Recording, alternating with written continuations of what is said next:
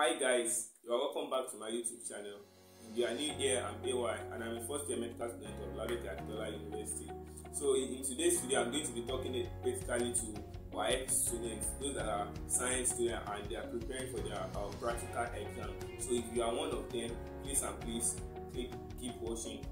Alright, so basically you all know that Waec has certain criteria for science students in which all science students are expected to write practical exam for the main core subjects, which are physics, chemistry, biology, aside the theory and objective that is assigned to all other subjects. So you are expected to take the practical aspect, and these practical questions, your results will also be added to the same whatever you get in your theory and objective to make up your own 100%. And that's just like the practical aspect is just a bonus to all science students. If you did not know, if you are a science student and you are preparing for Waec, that particular practical is just a bonus for you because it carries 35% of the whole 100%. So that means once you have your at least 30% in your practical alone out of 35%, you should be looking for like nothing more than 40% in both the theory and exam and objective. So it's just an opportunity for you. So the best thing for you now to do is just to work on having a very good grade in the practical aspect. And in today's video, I'm going to be giving you tips and everything you need for you to get a very good score in your practical aspects. In this aspect, like in this part of the video, I'm going to be dealing with the physics aspect. In my next video, I will talk about chemistry and biology as well. Now, what are the basic things that you have to know about physics practical to have a very good score? The first thing is that physics practical is divided into three. We have the optics and the first one, physics practical is divided into three aspects. We have the mechanics. The second one is the optics and light, which is usually number 2, and the third one is electricity. Now, for the mechanics aspect, they do ask questions on either moments or simple harmonic motion like simple pendulum, or they also do ask questions on spring balance. So those are the main questions that you should expect in your number 1. It will be between those ones: equilibrium of force, which is under moments, and simple pendulum or spring balance. For optics, which is light, that's when they give you either a rectangular prism or triangular prism or pinhole, like the one that they ask you to locate light rays and all other ones. So that's for the second aspect. And the third aspect, what the voltmeter, they either give you voltmeter or ammeter or Wheatstone bridge,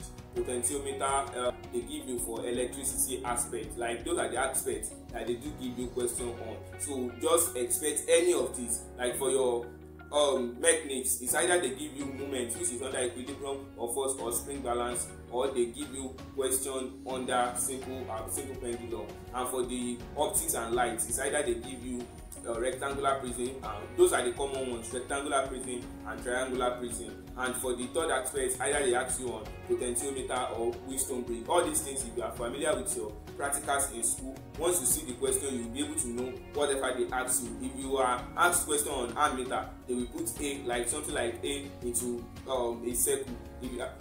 If you are given a voltmeter, they will write V into a circle. And for your Wheatstone bridge, you'll be able to differentiate. You'll be able to assimilate whatever they give you from the question. So that's just very simple, by the way, if you are familiar with practicals in your school already.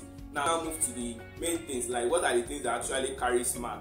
After you've noted all these things before your practical day, now on your exam, like should I say on your exam or before your exam, the things that you have to know are your theta value. Like your theta value is very important. Those are the things, like it carries mark. So those are how some students lose mark. So because you are watching this video today, I'm not expecting you to still lose that kind of mark. Your theta value is very important. I'm talking about your table of value, where you input all your calculations, like all your readings. So that's what we call table of value. Now the first thing you have to know about your table of value is it has to be neat.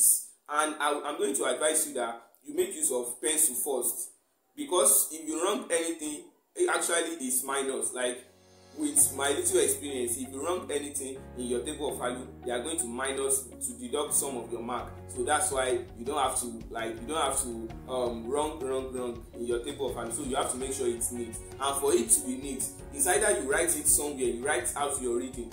When you know, at times when you are making your table of value, you might make mistake, like you still have to go back to the first reading, like that you make mistake, that you still have to go back to the reading. Maybe the reading is actually going up, and at the end of the day you just discover that it just comes down, so you have to adjust and do some things. So those ones, if you have already started writing the readings on in your question paper, you know, you have to erase it off, which will actually make things like your answers to be rough. That's why you have to firstly write it somewhere, and if you can't do that, make use of your pencil first, so that you can easily correct pencil with your eraser.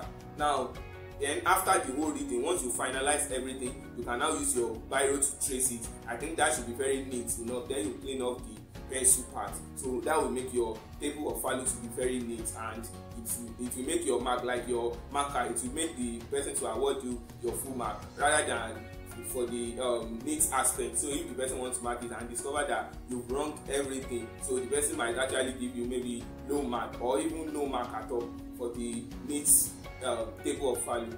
Now the second thing you have to note is your decimal place. Please, this aspect is very important, like it's very, very important. Once your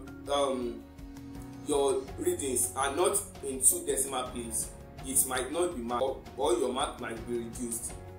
Those are the things that make some students lose mark. Whenever you are inputting your readings, it must be in 2 decimal place. That is, if you read 25, like on your, maybe on any either meter rule or whatever. So if you read 25, your reading is 25, you must write 25.00.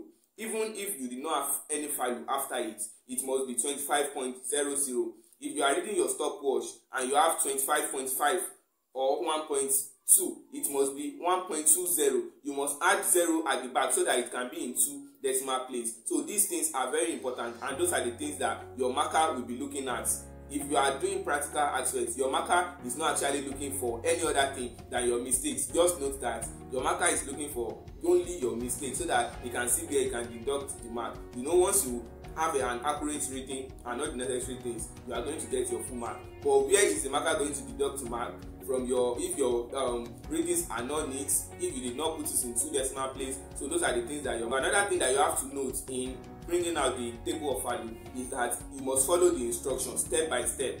In your question, you will be given that the first step, okay, your meter, you are given a mass of so. The first thing is your serial number. You already know that your serial number, if you are given 5 steps, so you number 1 to 5. Then you may be told in the question, maybe remember figure 1, you are given a mass of so.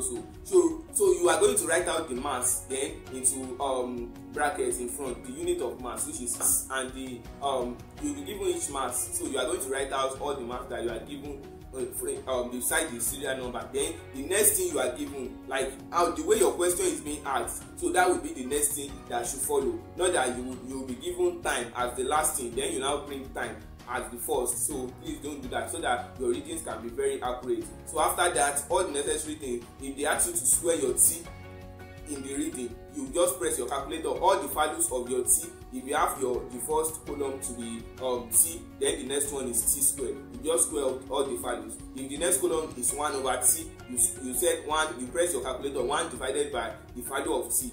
If your value is mass over t, you press your calculator, mass over the value of t. So that's what will be in that column. And in that particular column, whereby you have mass over time, you must put it at the top, that this is what you use, this is what you do to get the value. That's why the unit, like, should I call it, the symbol of everything should be at the first, like, or at the first column. So if you calculate for t squared, you must write it there, that t squared, and your units must also be in front. Please note that the units of all your symbols, all your calculations, everything that you put in on top of all the table of value, it must have their own units beside them. So you don't have any problem with the table of value again, and it's neat, so there's no problem. Another thing that you have to note is it increasing or decreasing? So you must make sure that inconsistent reading is also not allowed. So assuming your first value for seconds is 5 seconds, then the next one should be either, okay, let's assume it's increasing. The first one will be 5, the next one may be 7, the next one may be 8, the next one may be 10, the next one may be 12. But by the time you are having 5, 4, then 7, then you still come back to 6. So that's just inconsistent reading, and you should check for your error. Either you have a mistake somewhere or whatever. So once all these things actually, once all these precautions are met, you are likely to have a very good score in the table of value. Now let's move to the graphical aspects, like the graphical and calculation aspects. This also reduces mark because your table of value is just what's going to lead to the graphical aspects. Now for the graphical aspects, the first thing you are actually going to do is to bring out your graph and note the particular scale that you want to use for your graph. If you did not note the scale, you're actually going to be doing rubbish. Or let me say, everything you will do will be rubbish. You must note the particular scale that you are using for your graph, that you are using to draw your graph, and how to calculate the scale. I think that should be what among what your teacher will teach you before your exam. Or if not, like if you did not know how to calculate scale, just move close to one of your teachers that can help you before your exam day. So the particular readings you are given, you will be given in the last part of the question, you will be asked to plot a graph of so against so. Now if they say you should plot a graph of g against t square, you already know that your g is going to be in the vertical aspect, while your t square is going to be in the horizontal aspect. That is this against this. So the first one is going to be vertical, the next one will be horizontal. So your g is going to be like this, then your t square is going to be like this. I think that you should understand that. Now when they now ask you to calculate that, then you've drawn your line, like the vertical line and the horizontal line, then you label them. That labeling is also very, very important. You write it at the top, the g, which is at the vertical side, then at the horizontal side you write it there, t square. Now after doing that, then the scale you are going to use. Now after you've now measured your scale, like the scale you are going to use for that graph, then the next aspect is that you are going to make sure that the points must not, after labeling your lines too, like you have to denote, let's assume you are making use of 2 centimeters to represent one unit. So you start from 1, 2, 3, 4, 5.